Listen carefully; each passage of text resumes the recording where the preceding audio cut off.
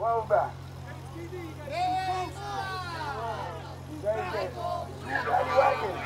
Move. Fill up your paddy wagons with 12 marker each and we'll move back too. Please move the key back at this time. Probably will be moving forward. We do not want anyone to get hurt. Please, back at this time behind the yellow police tape. Please move the key back at this time if you haven't already. And they was all sitting down. Before they even started arresting anybody, he went up to one of the girls over there and he shoved her face. So we had a little bit of disagreement and he went on to his way. Did the same thing when all the thing was coming down. I came down because they was asking me for help pull up the ladies. So that's why I went down. And then he started shoving. 5 of them started shoving.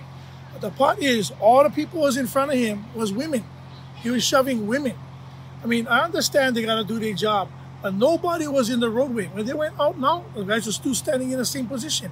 He had on bike, one of the girls, the bike was hurting her in her ribs, and he just went shove her. So I called him out on that. He didn't like that. So he was telling his superiors that I was yelling at him. And later on, the superiors told him to leave. Then he grabs a camera to videotape me. Yeah, because he knew I was upset. And then he going like this when he holding the camera, calling me out at the same time, telling me, and he knew I'm upset. So he kept on provoking me into coming towards him, telling me go like this, come, like that.